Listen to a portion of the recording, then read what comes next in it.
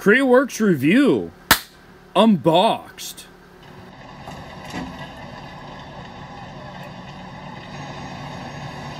So, with this Crework's ultrasonic cleaner, there's one discrepancy I already found right off the bat with it. Which, if we open the lid, we see we got nice hot water. But, we set the temperature and all that to max, 175. Now, if I set this in here, we'll see we're about 147 with the temp probe. Hopefully that's showing up well. Now, I'm going to keep this in the water, and we turn this down until it clicks off for the temp. Which right there it was. And on this dial, it is showing the temp is set to 105 when it finally clicks off. We have 147 on our probe, and the click back on is only a little bit from there. Probably about 110-ish maybe on that dial. But there's a first strike. The temperature on this is not accurate. So be advised, if you're using this and you set the temperature, it's probably hotter than it actually is. And I don't know if that's because a thermocoupler is inside measuring away from the basin, or if it's just what we'd expect.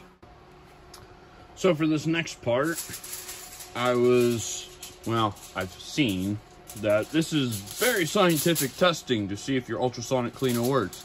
That's taking a piece of tin foil and throwing it in there and setting it for a minute. So we'll see if we get any holes in there. Just kind of throw that in there. She's floating on the top. Set it for 1 minute.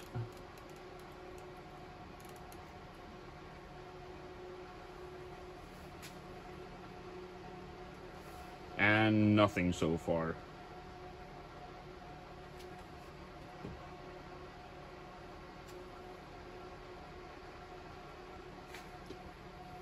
So that's a dud. So after messing with this for a few moments off camera and double checking the manual, if we set it to 1 minute, we see nothing happens. Turn the dial a little bit more and it works. So the time dial is not accurate either. I don't know if it's a true 1 minute interval or not, but we'll see what happens. Moment, we're just going to see if this gets a bunch of holes or something in. Well, that wasn't a minute. So, okay. Well, I am going to play with this more off camera, see how this tin foil looks after the fact, and then I'll come back.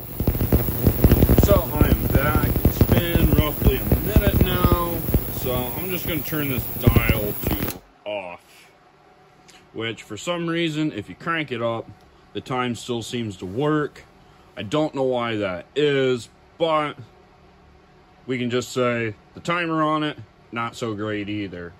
So there's kind of 2 points. So I'll take the lid off and let's see.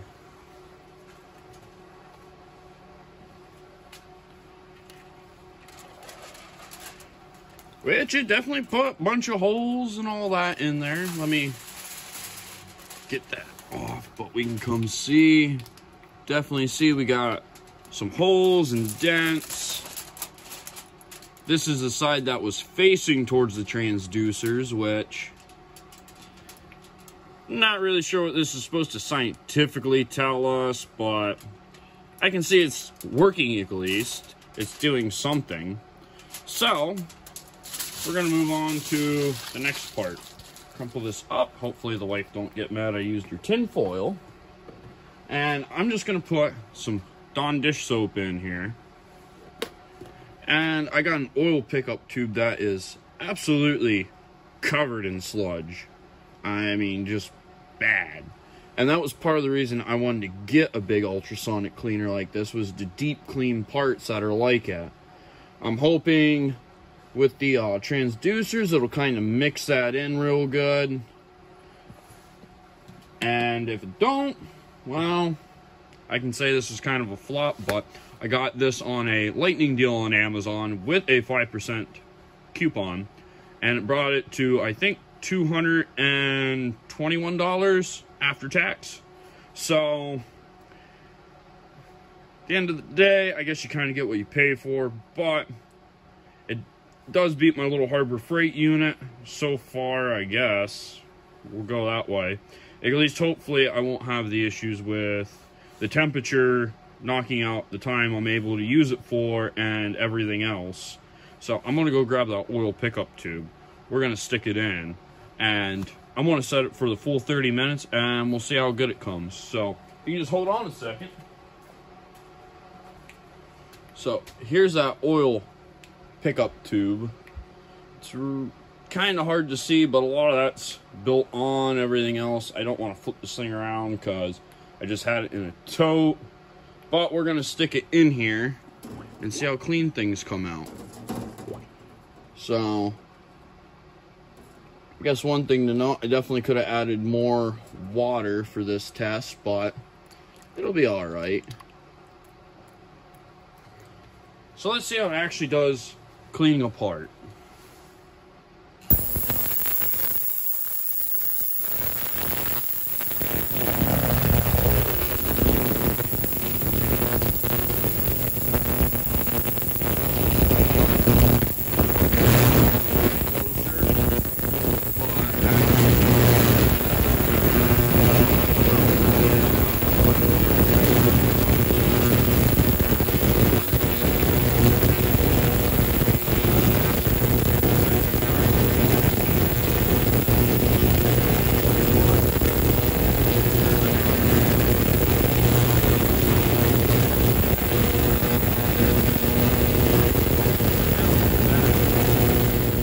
Hey, this is future me, and right now you're kind of seeing a time lapse of this thing being cleaned.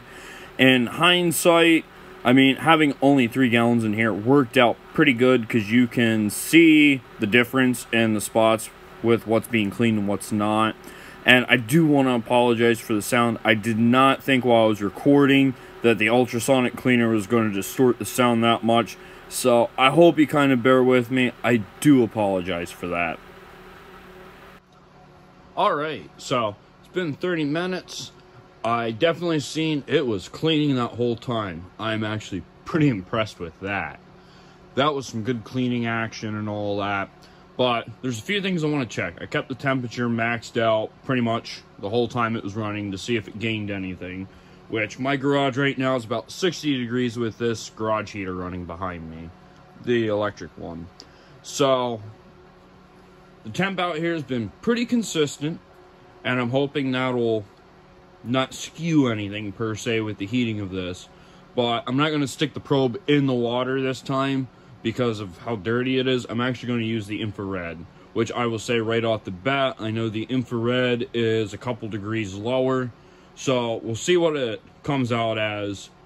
But I know if it's within 5 degrees, if it's 5 degrees lower, that means this ultrasonic cleaner was pretty much able to hold a certain temp. Which actually, we're 147 right now in the water, and I'm pointing that right at the water, 148 now. But you can see, and that's still with the heating element on. It's actually climbing a little bit. So that means we're probably about 154. Maybe 155, but somewhere in that range. So it actually did gain a little bit of temperature. Now, beforehand, I did have the temperature running for about 20 minutes on a timer before I kind of gave up measuring it. So, figure that in with the 30 minutes of runtime we just had, which you'll see in that time lapse. That means this thing's not going to heat incredibly well.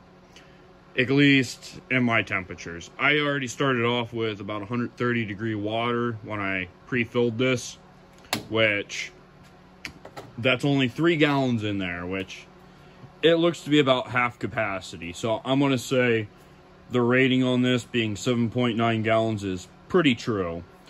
But now probably for the most important thing is see how the part came out, because that's the only thing that matters with this. If we get a clean part out of all this, all's good, and this thing works, and it was money well spent, especially for all these grimy parts that just would have been miserable to scrub by hand.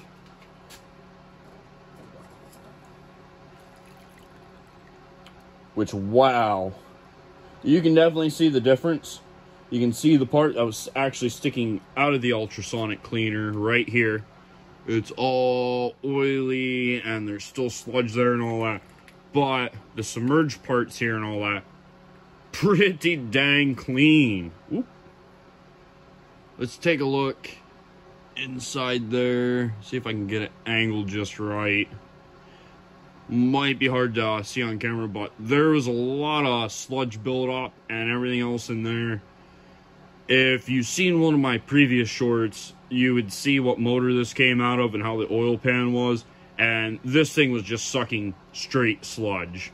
I don't see that any longer. And I'll probably run this through quite a few more times just to make absolutely sure I get this as clean as possible. Along with some actual, you know, hand scrubbing, at least for what I can get, and some tube cleaners down in there. Because I want to make sure this is absolutely clean before I put it into the new 6-liter engine.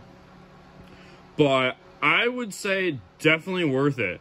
Everything that was in the bath came out pretty darn clean. I think a few more cycles running through there would really finish cleaning it up, I'll put it that way. And I'm getting some sludge on my hands, wiping on the part, but all in all, that actually came out pretty good. I'm going to actually set that in the other way, because I'm going to keep running it here for a little bit, just to finish cleaning that last little bit. But for 220 bucks, especially for something that fits large parts, and I guess I'll be kind here because I got a tape measure, because they don't advertise this on the Amazon listing, but the basin is 19 3/4 inches long. We have a width of 11 3/4, and this is measuring from the basket. We got, I'd say, about 7.5 on the basket there. If I were to take this basket out, it would actually probably be a little lower. I don't know by how much. I didn't pay that much attention. But we'll just say at least 1.5 inches, but an inch. Actually, we'll just go with an inch. It'd probably be about an inch deeper. So the basin's pretty big, and there's a lot of dirty parts off this old engine, like the windage tray and all that. And I haven't tried the windage tray, but I'm pretty confident it's going to fit for the most part. And worst comes to worst, even with something like this, you can rotate the part around and run another cycle and still be all good. So all in all, even though the temperature's off and the timer's a little wonky, which I'll actually touch on that quick, because I noticed when I was running that 30-minute cycle, when it was at the 1 minute mark, it didn't shut off. It wasn't like before when I first tried to, when I just turned it that 1 minute mark for that aluminum test, where it didn't turn on and all that. When it was set to the 30-minute mark, it actually went all the way to the off mark on the timer and all that before it cut out. Now, I'll admit, I did not time this thing while it was running, but I'm pretty sure it's close to half an hour. If it really matters, we could time it and all that and truly see how accurate that timer is. But if you're just sticking a part in there, 30 minutes and all that on the timer is a pretty long time. I'd say it's pretty close. I was watching Better Call Saul during this and doing a few other things. So, all in all, I'd say this is a pretty good investment. This definitely will save me a lot of time, and once I get to cleaning the other engine parts, I can just set this up, let it go on my workbench and all that while I'm off doing something else, because I got a lot of parts to sandblast and all that, which are shortly going to get stuck in this thing. That way, I don't have to stick greasy parts in my sandblaster. So, yeah, Crework's ultrasonic cleaner, I would say, was a definite win, especially being almost an 8-gallon capacity, because you can put some pretty big parts in here, and just judging from this, you could clean a lot at once, and you could clean the bulk of your engine parts, no problem. So I kind of wanted to touch on something real quick. I brought my Harbor Freight unit over, just so you can kind of see the size difference, and you can hear how loud this Crework actually is, because I realized that, oh, I really didn't get too much footage of it running, and right now this is just me talking over it, so you can actually have an idea of how this is. If I step outside the garage, and this wall, only that one panel right there is uninsulated, the rest is insulated with drywall, I can just sort of hear the Creworks running, which the Harbor Freight one, I can kind of hear it too. So if you're looking for kind of a comparison and all that, but you can see the size difference between the two. And this little Harbor Freight unit, I actually did use to clean all the pistons out of the 6-liter, along with the connecting rods. And then I put them in my blast cabinet and soda blasted them. And then once again, they went back into this unit to get fully cleaned, which that was probably a couple months ago. This has been a little bit of an ongoing project, as you can tell. But the thing with this Harbor Freight unit, which they have a newer one, which looks about the same as these Chinese ones, the Crework actually looks a bit different than what you typically see, like the Beavers and all that. And the Harbor Freight ones, they look like the Beaver units, just with the Central Machinery brand on. But this little Central Machinery brand, it's actually advertised more as a jewelry and all that type of deal. But it does work for these type of parts. But there's a couple pitfalls, which this right here, the TC button is your heat, which it takes a long time to heat this. When I was doing the pistons, I was just getting the hottest water I could out of my sink, which is about 130 degrees, filling this, putting that on, letting it sit for an hour to bring it up to God knows what temperature. And this has a couple intervals, but the highest interval is 480 seconds, which off the top of my head right now, I probably should have seen what that was off camera. I don't know what that is in minutes, but it's not very long. I think it's like 8 minutes, something like that. But I had to run a couple cycles to make sure everything was clean, especially when they got pulled out of the 6-liter to begin with, because they were just grimy, everything else. The 6-liter sat around for a little bit. The piston rings were all gudged up, and just didn't make for a great cleaning experience.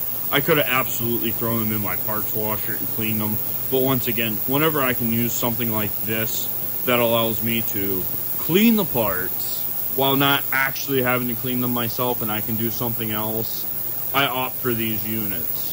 Which, the Harbor Freight one, the problem I have with it, to get it up to hot temperature, which solvents, even just dish soap, works better the hotter you can get it. It makes everything more viscous. And that's where these things can really do their best work, is when everything's nice hot, oils, sludges, and all that, grime, it just gets more viscous. And these ultrasonic cleaners have an easier time getting it off the part and into whatever solution you're using. Problem is with the Harbor Freight unit, when I would let this thing warm up for an hour to get it nice and hot, especially when I was reusing solutions constantly, just trying to stretch that a little bit out of it, make it, I guess, more economical. The problem is I could run a cycle and then it would have its overheat, or I guess duty cycle limit. And I couldn't use the unit for 2-3 hours. And that whole time the solution's getting cold, all that, and then it would rinse and repeat. To do all 8 pistons out of this engine, which is actually right next to me, it took a long time, a very long time to do that. But I'm hoping with this Creworks, which we'll see, maybe I'll make an update video then if this is popular and people want to see. I'm hoping the big thing with this Creworks unit, it doesn't take as long to clean the parts. I don't have to run it through as many cycles. And as we see at the temp thing, it's not so accurate, but it's big enough. I have an immersion heater I use in my parts washer. So I can really just stick that in, let that heat up the water. It's a 1500 watt immersion heater, and I know it'll get boiling hot in that probably in 20 minutes. So I can eliminate the temperature thing, and even if this thing cuts out on me early for running things, hopefully I can stretch out as many cycles as I can do on the thing before it has to kind of reset, cool off, whatever it needs to do. Whereas the Harbor Freight unit, it's not deep enough I can put my immersion heater in it. So that kind of leads to that problem, where I'm relying solely on the heating element in that to do that, which cuts out my effective cycle times. Which, as this Crework, if it has the same problem, I can bypass that and get as many cycles as I need out of it, or at least maximize the cycle time without actually turning the unit on and still having a hot solvent. But I just kind of want to touch on that. This thing worked great for what I've used it for. Still going to keep it around. I'll use it probably for little parts and all that, where I don't feel like finding a container to kind of not use the full 8-gallon capacity. But all in all, I'm hoping this Crework works out better. That was kind of like the primary reason I got that one.